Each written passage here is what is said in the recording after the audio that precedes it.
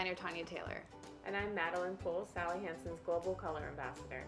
What were some of the inspirations behind your collection?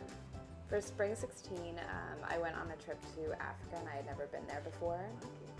Yeah, it was fun. Where'd you go? Kenya, Tanzania, and Morocco. So 2 weeks there, I think I became totally immersed in colors, textures, pigments of that trip, and that's kind of where the collection started.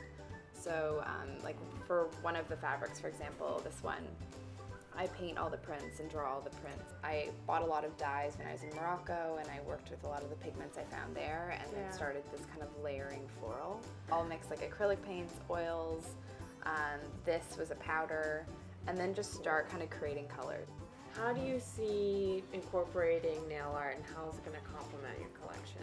I think nail art is about texture, and I think what could complement the collection is just really unexpected uses of color that play with texture. And you know, pick up kind of some of the elements we have in the collection, but it's almost like this little surprise. I think there's nothing that's too, you know, bold about it, but it feels smart and clever. I think something like Complete Salon Manicure and Ruby Do, what I have on my nails right now, which is in full bloom. I love that.